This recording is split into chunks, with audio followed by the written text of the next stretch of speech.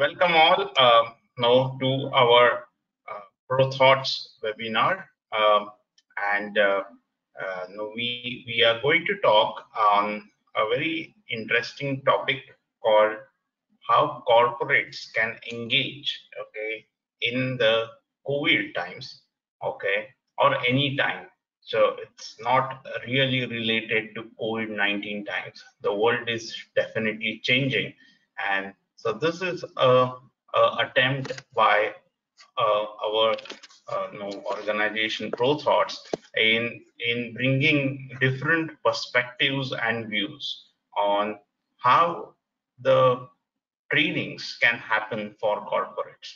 So let's go into that. Okay, for people who do not know me, this is my kind of a brief profile. There are some of you who are joining as I'm speaking, so we haven't yet started. So this is a brief profile about myself. So let's start on this. And today's kind of topic, I'm going to have a lot of statistical data. So I'm not going to preach how to corporates can do the training. I think the L&D heads pretty well know what are the challenges and what they need to do on the corporate training. Since we are experts in doing training and we are a little more cognizant on how to do the training and what are the things that you require, maybe we will put our tidbits there, to the people concerned. Okay, so this is something which we are trying to put it from our perspective. So today's topic, generally ProThoughts sessions are very expert oriented sessions on project management. So we talk a lot about project management, advanced project management, agile project management, and disseminate knowledge through our webinar series. But this time we are going to talk our kind of perspective on why corporates should engage in trainings. So I have put a little different perspectives and then one key slide about what we think, how the corporate should engage for training needs. And then we have put a small kind of one-pager case study, how we have done it, and just summarizing the things. We have also put a question and answer session, interactive sessions at the end of it. We have also included some quizzes just to be more interactive in this webinar. Okay, so let's go into that. Okay, just 2 minutes before we go into the real thing. Okay, for people who do not know ProThoughts, we are majorly into learning services, and then we have online e-learning, which is working in the current scenario. We are established in 6 cities for classroom. We also go abroad for classroom trainings, and of course one major thing is corporate trainings. We also have another site called talkprojectmanagement.com, and that's where we have some rich content on project management. So ProThoughts wants to be a one-stop shop of project management, and we believe that we are the experts in project management. So the talkprojectmanagement.com is another sister site of ProThoughts, and they have bookstores, blog, webinars, okay, which we are doing, and we do some 10 to 15 webinars per month on different categories and different topics. So this is what we do, okay, and let's go into the things. Okay, there are some more who have joined. Thank you all for joining the webinar. So sorry. Okay. So I think the current context of the things, we call it VUCA, okay, which stands, the acronym stands for volatility, or uncertainty, complexity, and ambiguity. Okay, And that's where all the organization and businesses are doing their business. That's how you need to steer your business to a possible destination. And this scenario is only going to be more in that degree of VUCA rather than it's going to lessen up. So this is the context in which the businesses today are operating. So when I say volatility, okay, what it means, so it is becomes a dynamic change in the business. Okay, there is a always changing dynamics. Okay, you have thought about a possible destination. Maybe suddenly you need to pivot and change directions. That's kind of business environment we are working on. Of course, COVID-19 is a pretty unexpected and a pretty volatile situation. Okay, that's a very high degree, but okay, things like this, okay, not exactly COVID-19, but things like dynamic changes, okay, can affect the business rapidly, and you need to change direction on the go. That's where the business environment we are working on. Uncertainty, if there are project management experts, okay, who are in the session today, they understand what is uncertainty. Uncertainty, I know what I need to do, but I don't know the impact, okay, of doing that thing. Okay, it can cost me probably $100,000, or it might cost me $10,000. I don't know the impact. Okay, suppose a person leaves the organization because he is not adequately trained. I don't know the impact. Okay, it might not impact my organization so much, but it might be a critical thing. I'm not sure. Uncertainty, right? That's what is uncertainty. So if you understand the situation, the event, you can possibly reduce or eliminate uncertainty, right? It's a little more in control than volatility. Okay, when I use the word complexity, it is interdependence.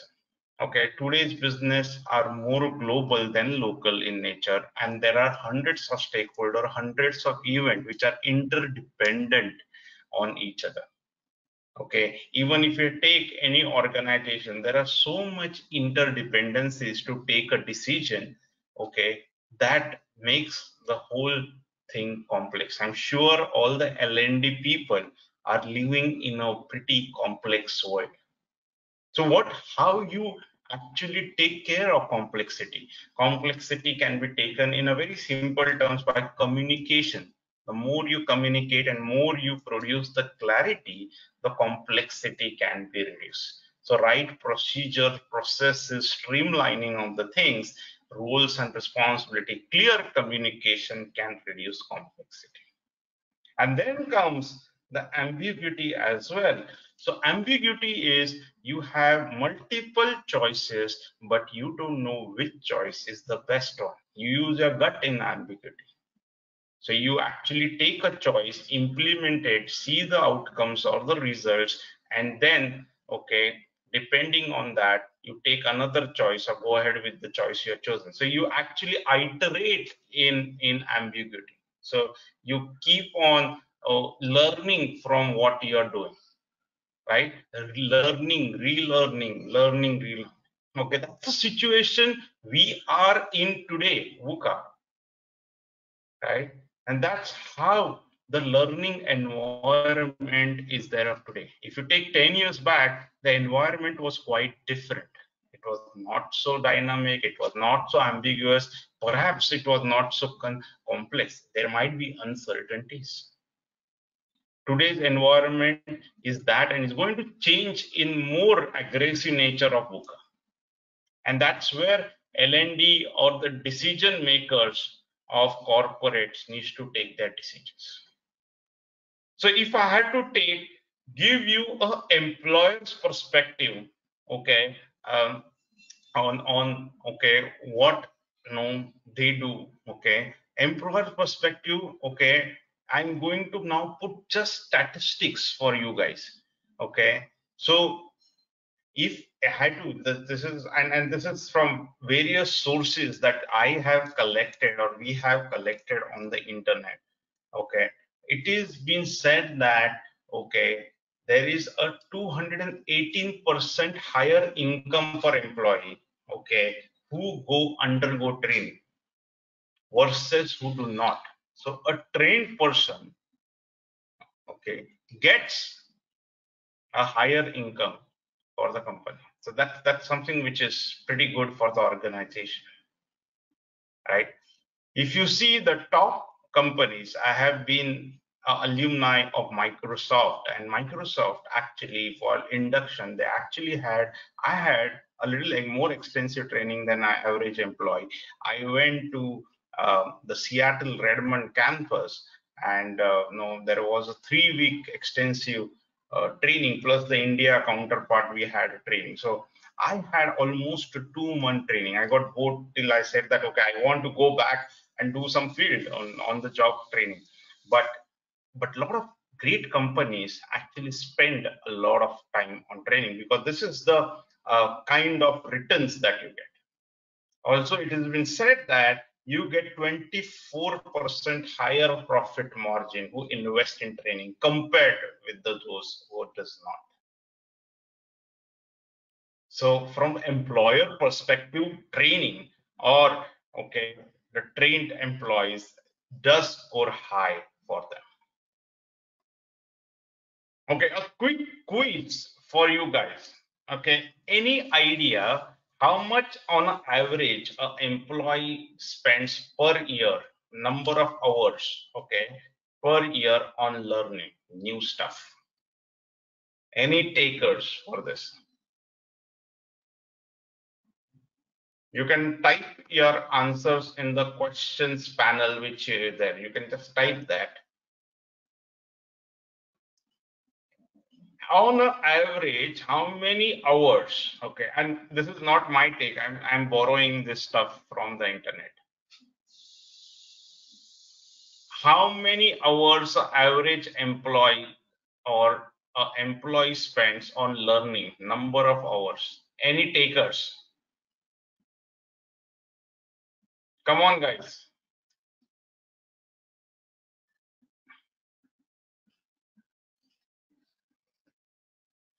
Okay, I wish I could announce a prize for you guys just to encourage you to answer. It's just that, okay, I don't have, but I would love for you to type something.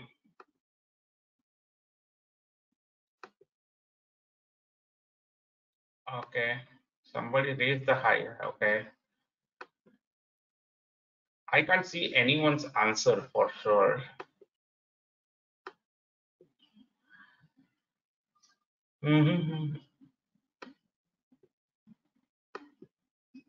Ah, Narayan has typed, okay, 50 hours. Okay, not a bad one.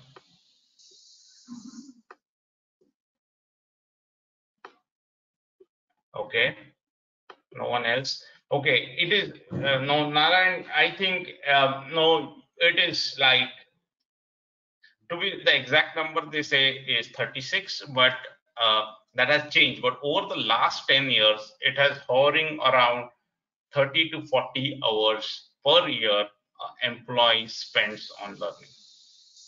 That's absolutely low number of hours, okay, but that's how it is. In some organizations which are not mature, that's not also the number. So this data is taken from the 500 Fortune companies, right? Has e-learning increased in the last 5 years and taken over traditional classroom training in corporates? What do you say?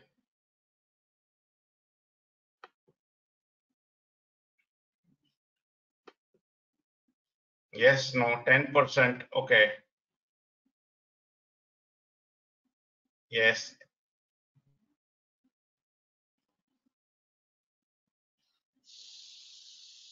Okay.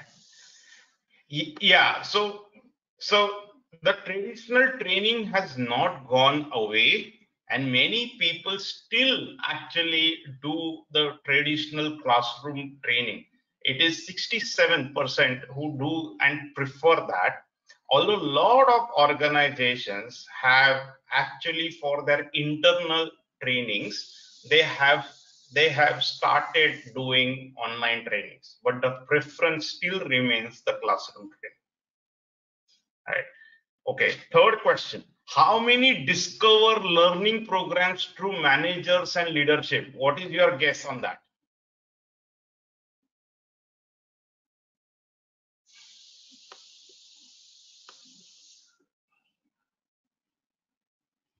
Any guesses? How many of employees discover the learning programs through managers and their leadership? Any guesses, guys? Happy to. This is a good question, according to me. And many of you might get the right answer here. Approximate. How many percentage?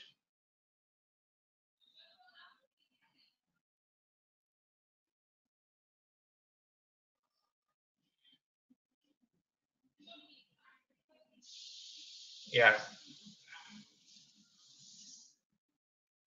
Somebody has remarked e-learning has grown to 300%. Yeah, that's absolutely correct. E-learning has grown to 300%, but still, as per the surveys, it's not the preferred mode of learning. It has definitely increased a lot. Okay, almost 75% of the people actually learn the programs or take up the programs suggested by the managers and leadership. So they actually guide the employees for that 75%. That's a whooping high number than the employees deciding for themselves. Okay, although it has been seen that the generation next or Z or millennials choose their own programs. Okay, last question. For online training, do they depend, okay, on internal or external experts to develop the content?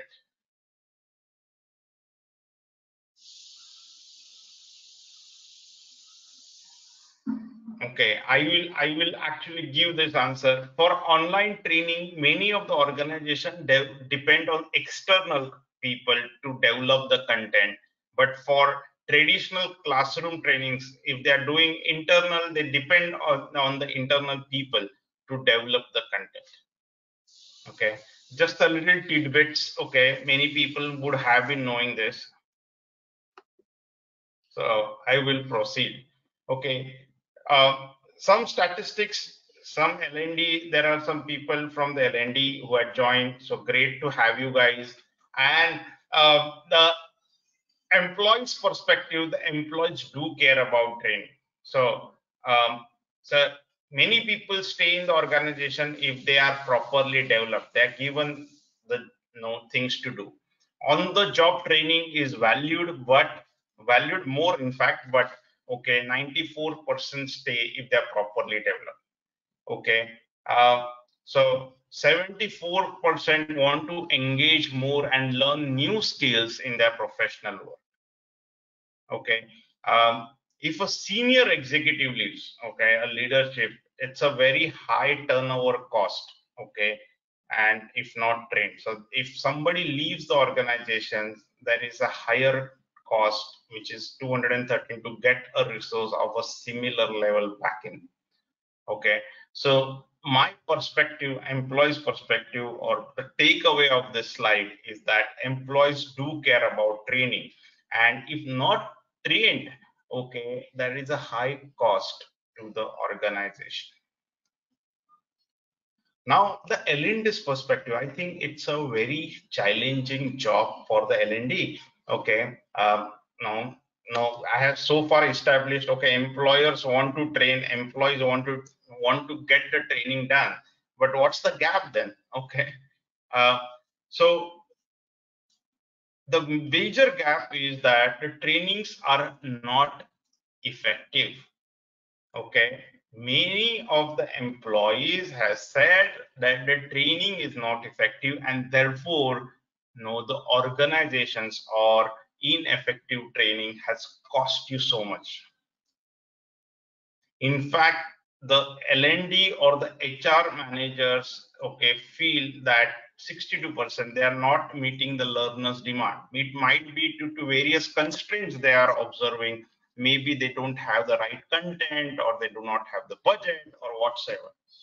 Okay, 38% feel the learning platforms, okay, no, only 38% manager feel that the current infrastructure meet the learning needs of the learner, right? Okay, 33% say that the content which is given to them to learn is not effective, is uninspiring. You don't go through that. Only 12% of the learning people apply the learning skills in their jobs. So these are the challenges that you face as L&D. There are of course many challenges, but I'm just telling you these are, you know, the challenge. Ineffective trainings, lot of uninspiring content. Okay, the learning objectives are not, you know, great. Okay, the application of learning is missing. These are the challenges of the L&D, right? So now I have put another slide, okay, suggesting, okay, what can be done, okay, to, okay, improve the training or reduce the gap. And this is specifically targeted to the leadership and the HR managers and the L&D. And this is from some amount of experiences that we have inculcated during our training with a lot of corporates, right? So we work with corporates, and you know, over the years we have found certain things which have worked, certain things which have not worked, and that's why I want to disseminate this knowledge with you guys.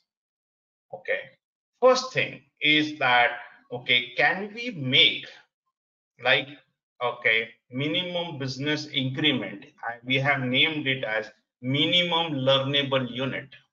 Okay, uh, so minimum business increment is a nice business term nowadays used in the agile world. Okay, so minimum learnable unit is that what is that minimum thing that you can do which can add value to your employee. Now I had said use it with the Pareto principle. So there are some kind of things. Now because we do project management, I will give an example. Okay, like schedule.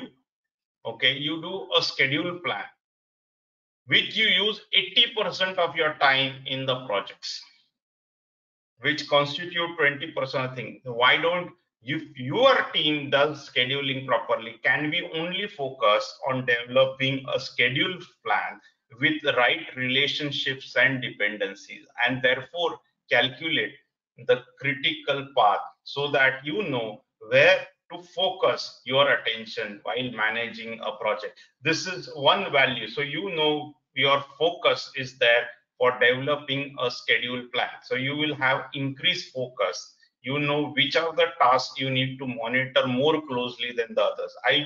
There is a specific value that we are going to add by that. So find out your minimum learnable units. And as experts of project management, we can help you with finding the MLUs, okay, for your training needs. Similarly, there can be experts in your other trainings, you can do that for that. The second thing which we would like to propose is that, okay, is there something that can be implemented or applied in your workplace or in real life situation, or is it theoretical and my thing is, okay, my training is theoretical, but no, the practice is something different? Can this good practice or the things can be applied? So we need to analyze that. Okay, not all. Okay, so half of the trainings we do certification training. So the idea is to actually get the good practices done, whether you apply it in the current world or not. You get some of them to apply in the current world. That's the idea of certification. but there are some customized training. And here what we do is that we do a pre-study, okay, a little kind of a pre-training investment that we do, and we get into understanding why they want to do a training, what is the kind of a core problem. Sometimes people say the symptom, but the core problem might be something else. So we try to find a core problem. We have done it with SKP, we have done it with ACG. ACG is a pharma company. We have invested our time to understand what they really want, okay, and then design a content along that, right? So focus should be always on the outcome, okay, and get that wow moment.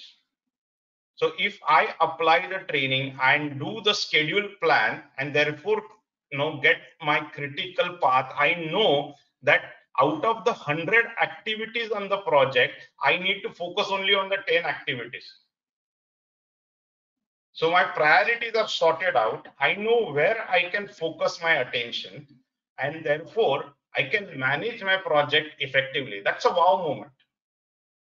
So can you get that focus on the outcomes? It's very linked to the first point, right? That's how you will do that.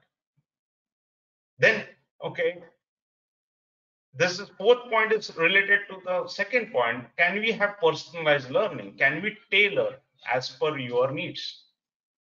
Okay, maybe I don't want to know all this, 100 good practices. Okay, 5 good practices apply to me, and in the context of what I am working, okay, these are the options that will suit me. Okay, I want to learn only on that. Okay, I don't want to do a 4-day training. Okay, I want to do, say, a 2-hour training. Can I do that? I just want to know this. Of course, personalized trainings.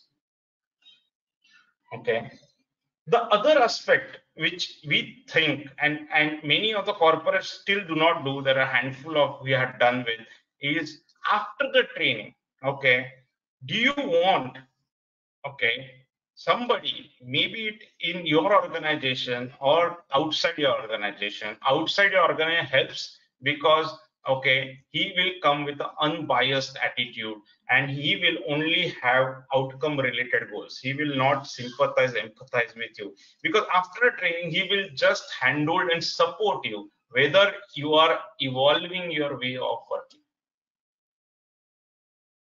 So that is very much needed, and we have seen a marked difference. You found a training very nice. You gave a very good rating. You took away certain things, okay. But out of a 10-member batch, okay, 5-member batch after you go to work are doing, because it's a change, okay, and change comes with a little pain, okay. So you said that, okay, I don't want to change. I whatever I working was fine, although what you said in the training made sense to me, but I still continue. So here somebody should intervene and say that, okay, you said that you are going to do a schedule plan in the manner which was taught to you in the training. Are you doing that? If not, what is the reason? What are the gaps? Some kind of coaching, mentoring, auditing can really help you. We call it hand holding, okay, to evolve your way of working. It can be an internal expert or external expert, but I think there should be someone. You can't leave that person on their own. The other aspect which we found, which is known, and which I personally think that applies in our company, peer learning. Okay, if somebody is learning and your colleague is learning and you want to hear from him what he has learned, uh, your grasping power is much higher than somebody else talking about it. So the instructor matters. Okay, be it a peer is always good, because you have conversations with him, or a respected instructor who has been doing it for a while. You will hear from him. So encourage peer learning. That will be good.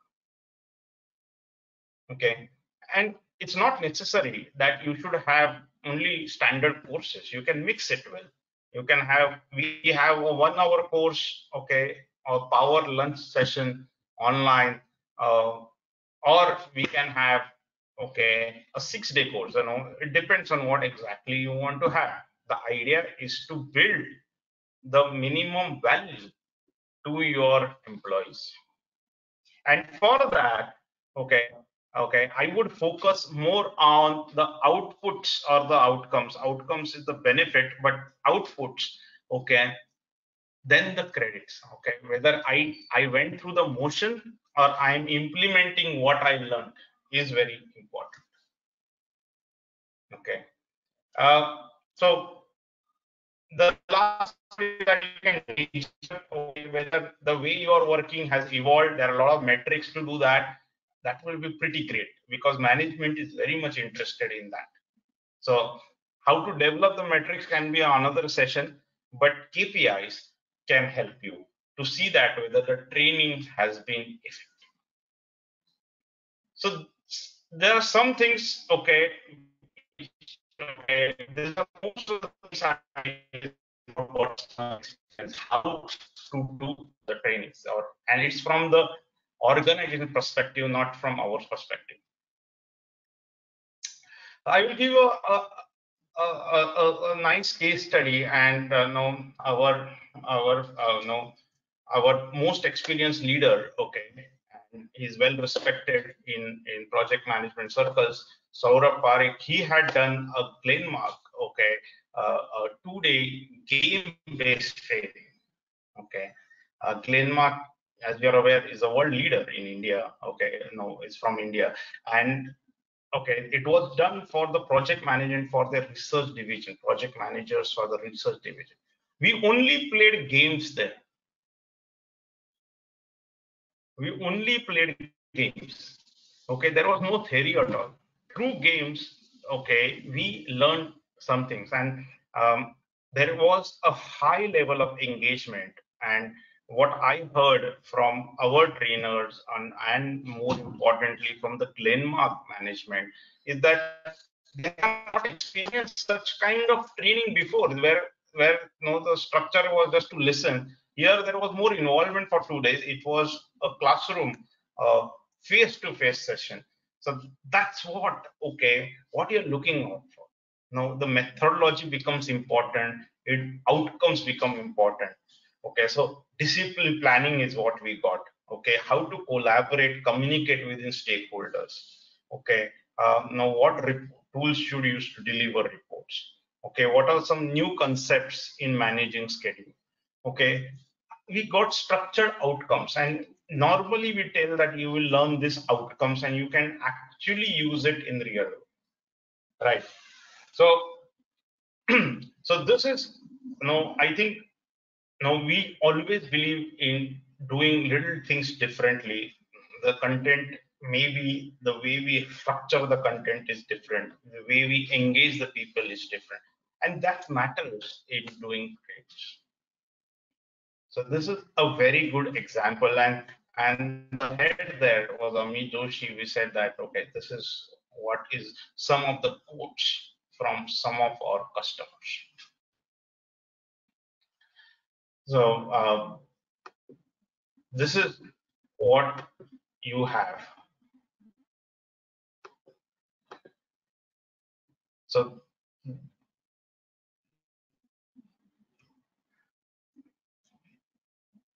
these are some of our recent trainings that we have done.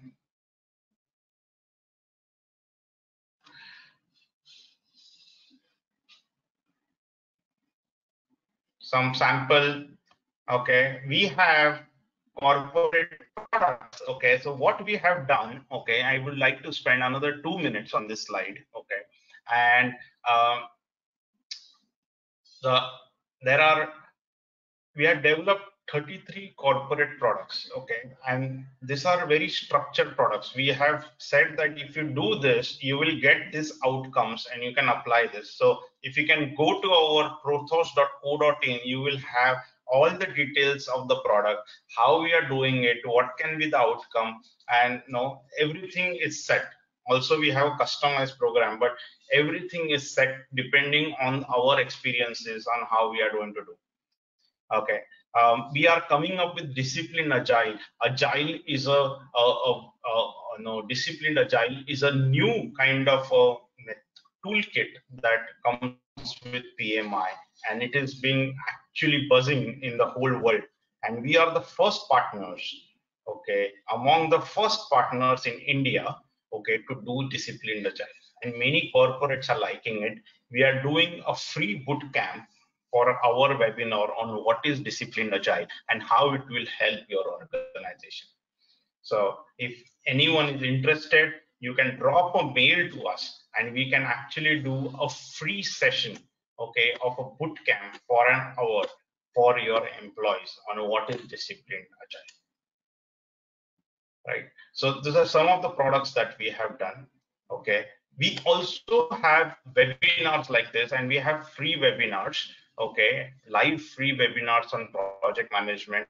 Our topics. This is an exceptional topic that we are talking on the L&D kind of structure, but generally we have experts coming from industries talking about project management. It can be a technical project management, like what is contracts project management. It can be about agile. It can be about design thinking. So we have done, we almost know we have been doing 10 to 15 webinars every month.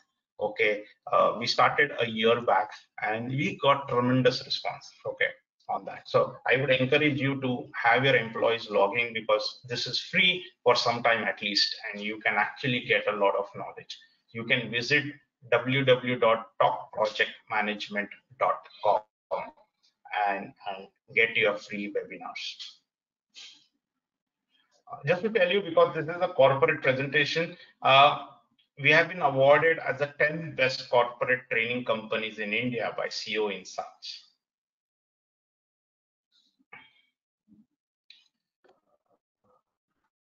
So here is something, we do 1 hour session during corporate breaks, and some of the companies did like our idea. Okay, they said that, okay, this is pretty nice. 1 hour of, you can talk about anything. Many people are taken for agile. Okay, what is disciplined agile? What is agile? How it can help your organization? We do 1 hour sessions during corporate breaks as well. Okay.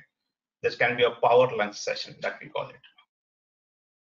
You can follow us on, on our social media. We are pretty active on all LinkedIn and Facebook, to be more precise. And you can get a lot of updates, even YouTube, on what is happening in the project management world. So guys, the idea was to help you, okay, to and give a perspective on training and how to do it in corporates. So I just want to summarize, okay, before we open it for the question and answer session.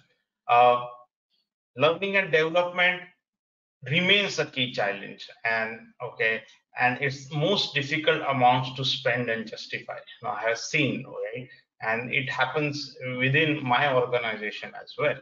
uh, whether we are spending the right amount, okay, whether we are doing justice to the learner's capacity.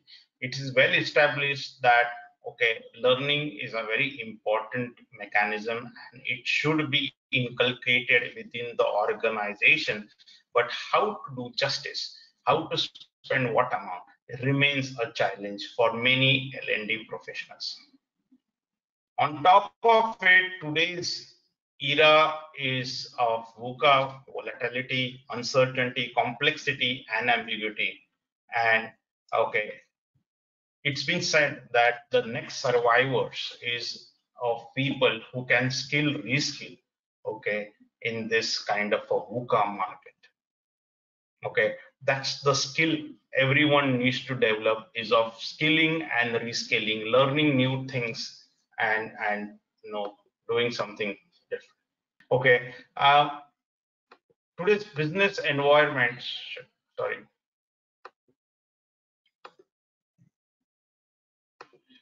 today's business environment said to be agile, and the competition may not be from the next immediate competitor. It can be someone who is not does exist, and somebody can come and disrupt the way you're doing things. Okay, so you need to be pretty agile, ready to pivot, ready to change direction at a short notice, right? So although the training needs are justified, we all agree that it brings a lot of positive and benefits. Okay, the key challenge is, as I explained, to do an effective training, and therefore, okay, the rules of engagement, and seek a long-term position rather than a short-term position. Okay, as a training partner, okay, we always try to do our best, but it should be a collaborative effort in my mind, okay, to get the best out of training. It can't be a one-sided effort. So if you're interested, and both the parties should give their best to make the training work, and therefore realize the outcome and the minimum learnable unit, the value of the training. So I have I tried to cover in a nutshell, okay, why and what perspectives, and I hope it was valuable for you guys. Okay, I would be happy to take any questions as such from you all. So any questions?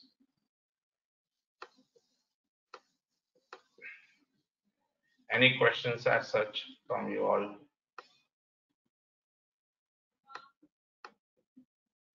Happy to answer any questions. Okay, in the absence of questions, okay, time is valuable, and you are, if as an afterthought, if you have any questions, do talk, write to us or call us. We will be happy to help you, okay, for any of your information. I hope, okay, this sort was valuable and informative for you, and I hope that the time was well spent, okay, uh, with this webinar. Thank you all, okay, for attending the webinar, and have a good day. Thank you so much.